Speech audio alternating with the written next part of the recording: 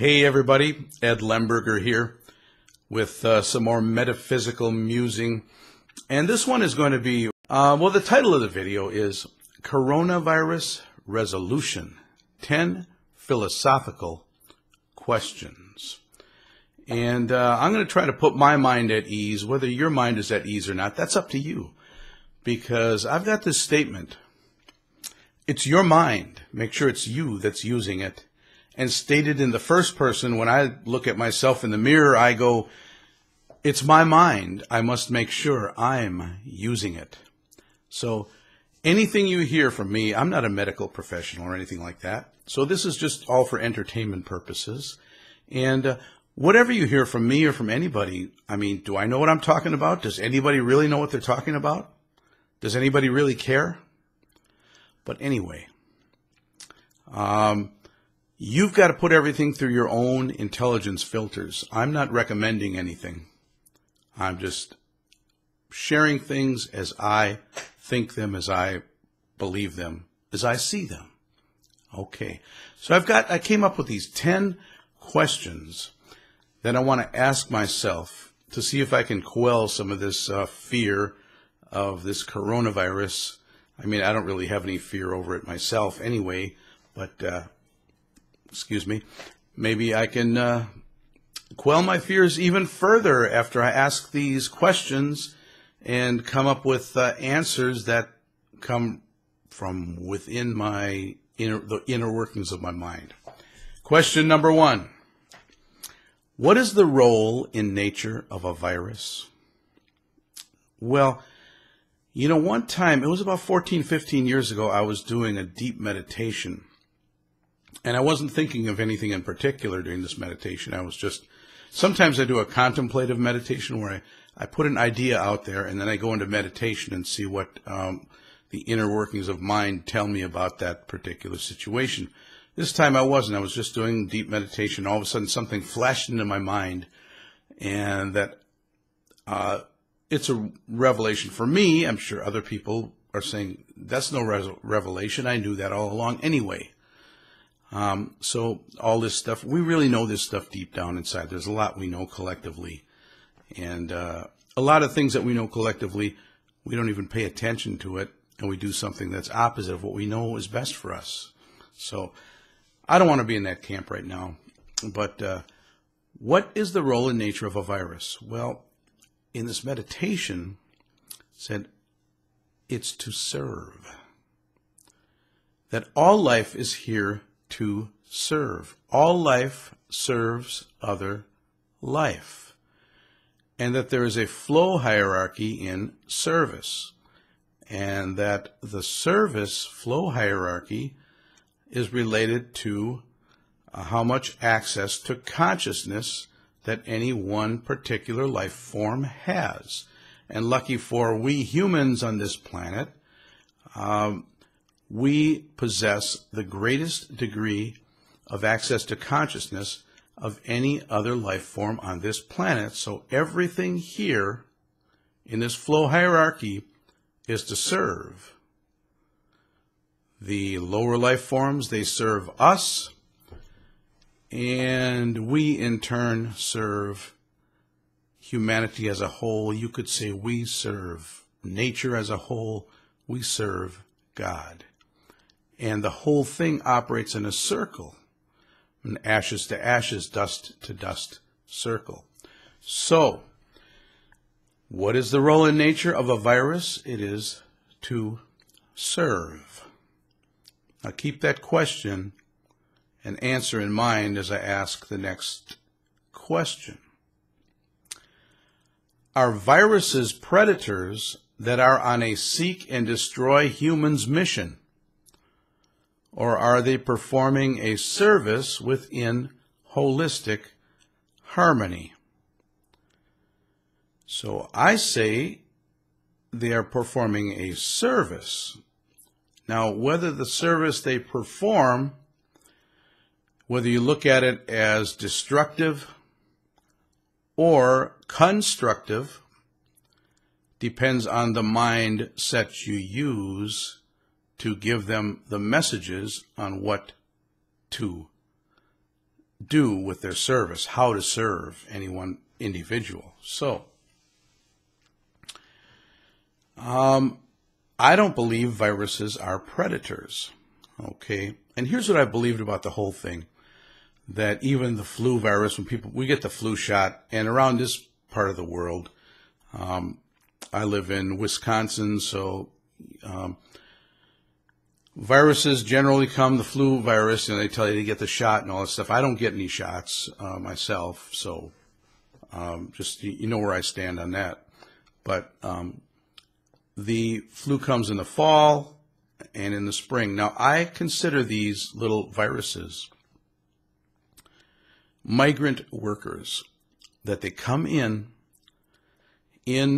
the fall, and the immune system of the human being lets them in, and they're here to do a service, and the service that they're doing is for deep cleaning in the cells, because all life forms feed off of other life forms. So we're all in this food chain operation thing too.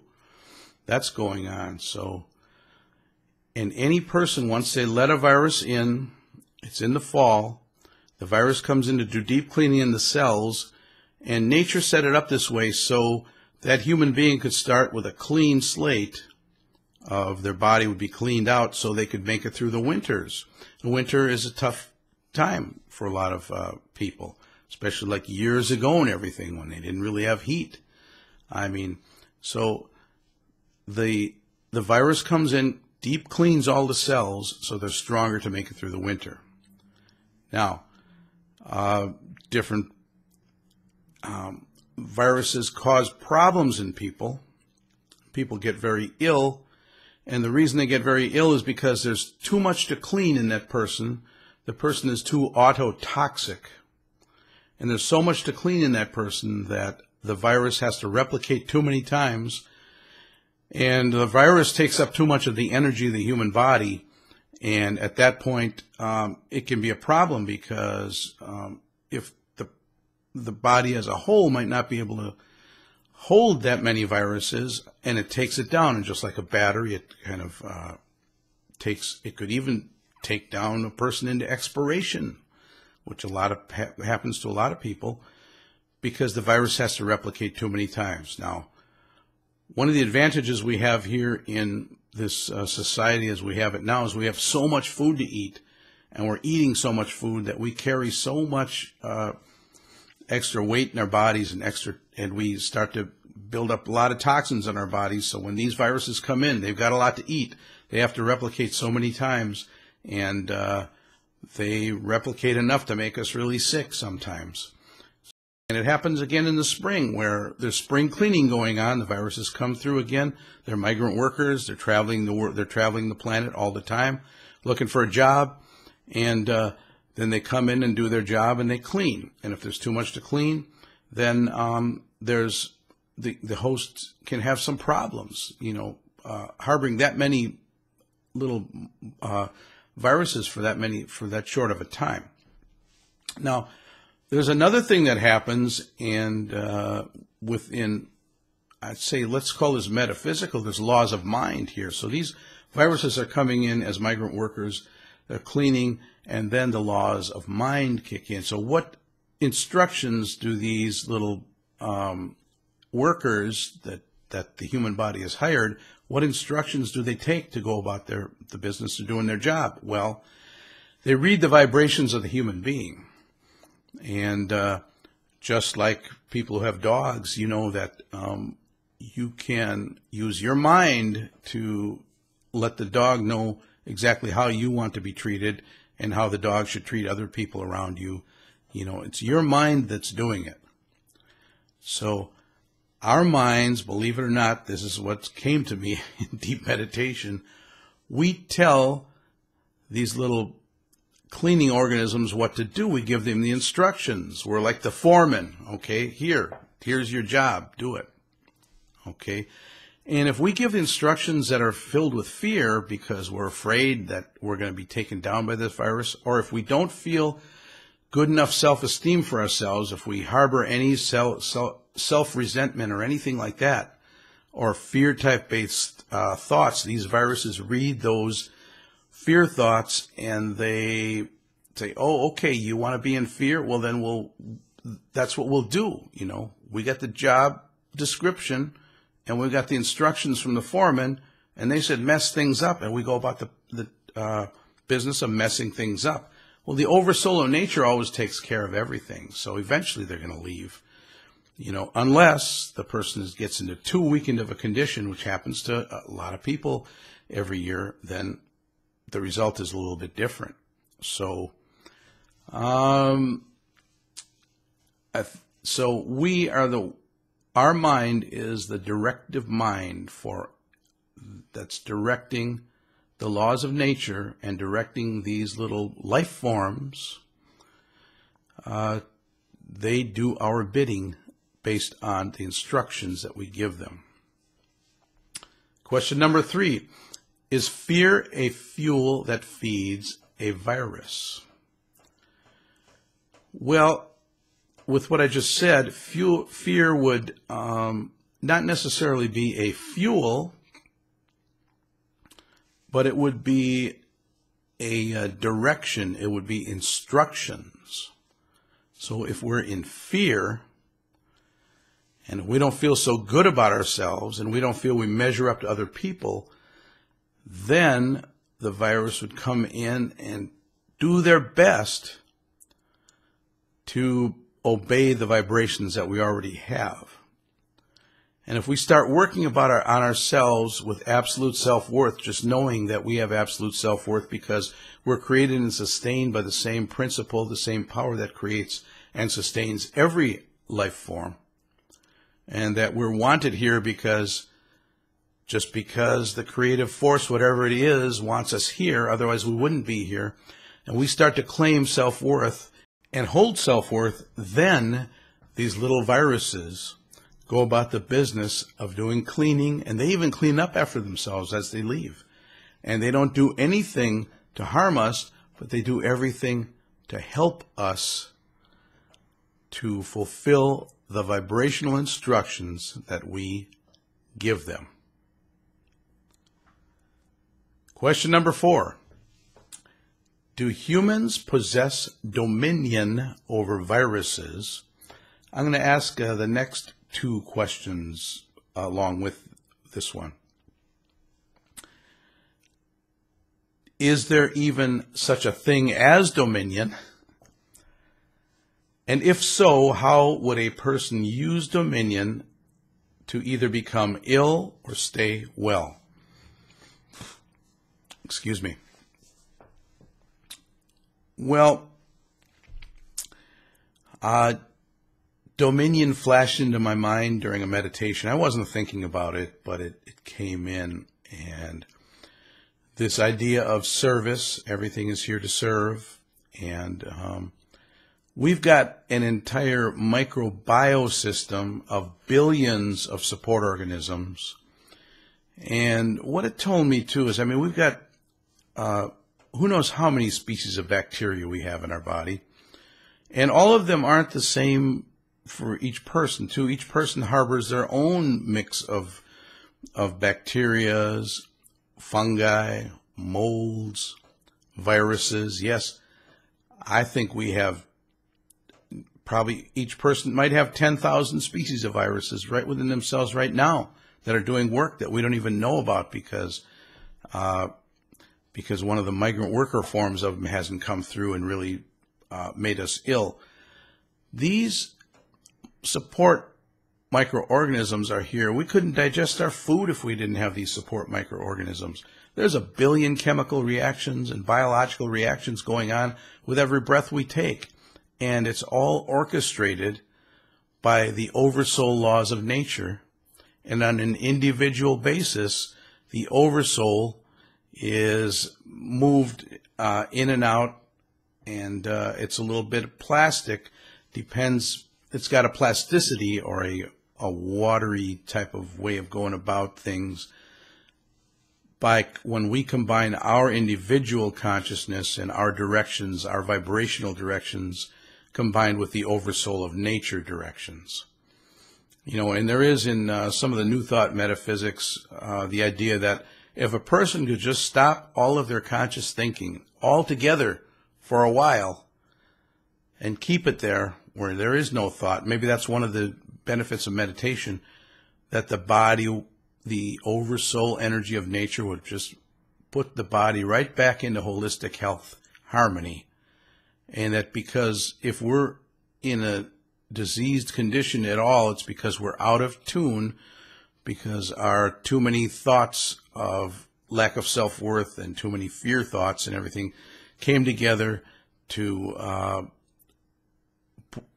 put us into disharmony with the symbiotic harmony of the laws of nature as it would pertain to harmony. Okay, so human beings, this idea of dominion, everything is here to serve, and lucky for us, we're at the top of this dominion hierarchy.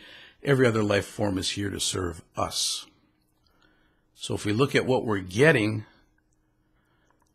as far as service, we look at our own health harmony and we examine it, and then we make some adjustments to what we're telling the rest of the life forms that are our support organisms.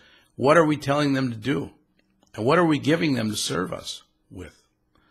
What type of instructions are we giving them based on not the talking English to them, but on our feelings and our vibrational nature?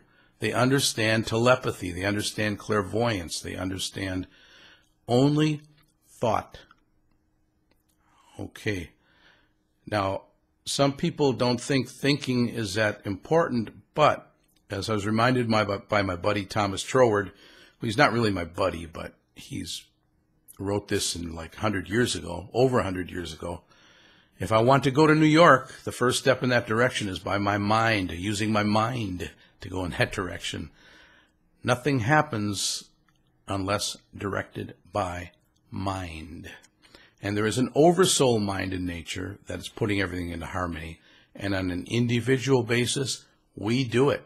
It's up to each one of us to think our own thoughts. You can't think my thoughts, and I can't think your thoughts. But you could think my thoughts if I somehow convinced you to think my thoughts. But my thoughts might not be the best thing for you. That's why you've got to seek your own counsel and think your own thoughts. You've got to evaluate your own health harmony condition and say, okay, how did I get myself to this point, and how can I make the adjustments that are going to put me back into holistic health harmony?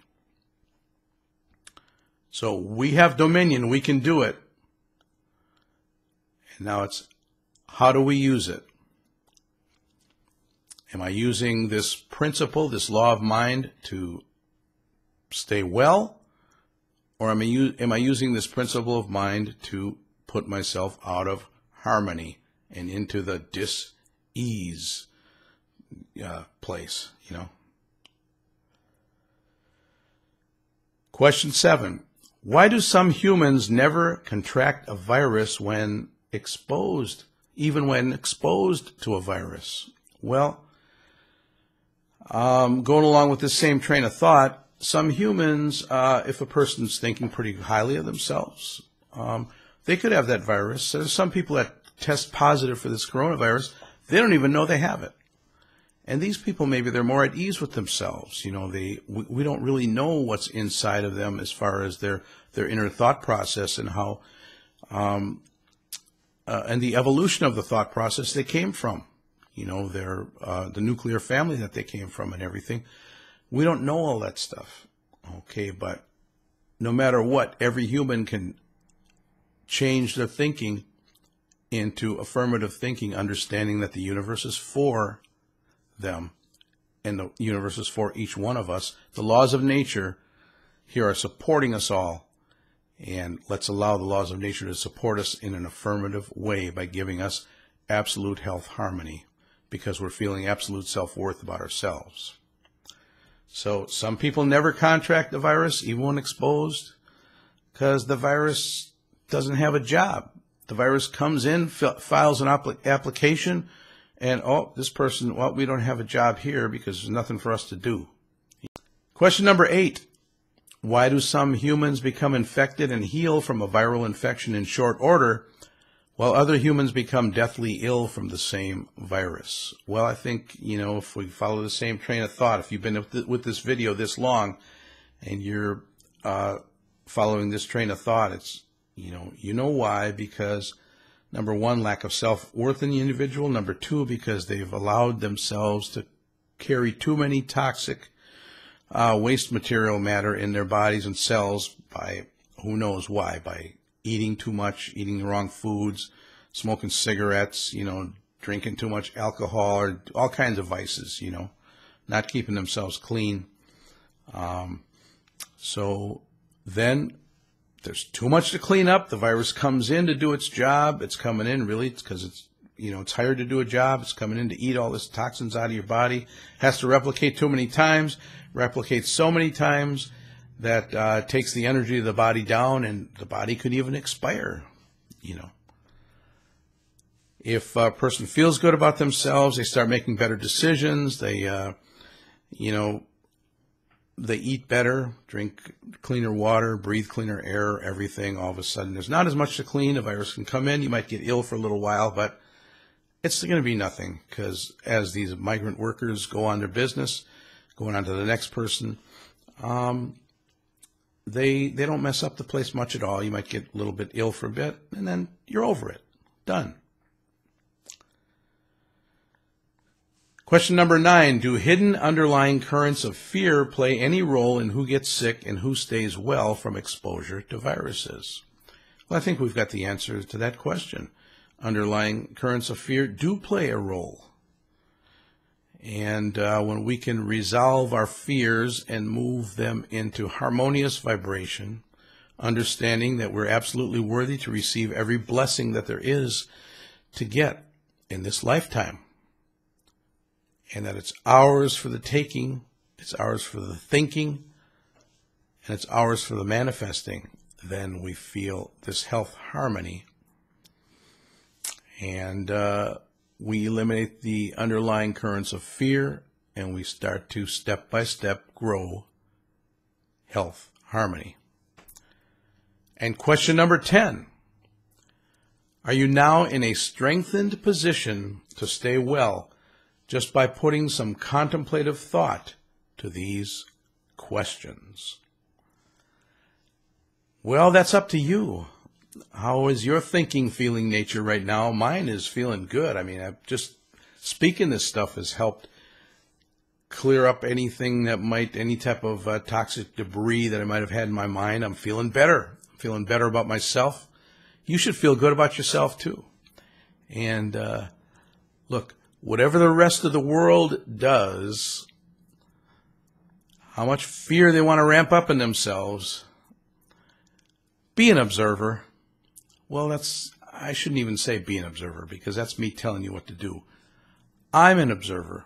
I observe, and I observe the whole world, sometimes going crazy, but I'm like the play-by-play announcer at a baseball game or a football game, or a basketball game. And I'm just describing what's going on the court or on the field. And I try not to put myself in it, be an observer, not an attacher. And of course, I'm Ed Lemberger. This is metaphysical musing. And what did I title this video? Coronavirus Resolution, 10 Philosophical Questions. And thank you for liking. Thank you for subscribing. Thank you for sharing my video. And thank you for coming back for future episodes of personal empowerment, spiritual empowerment. Good day.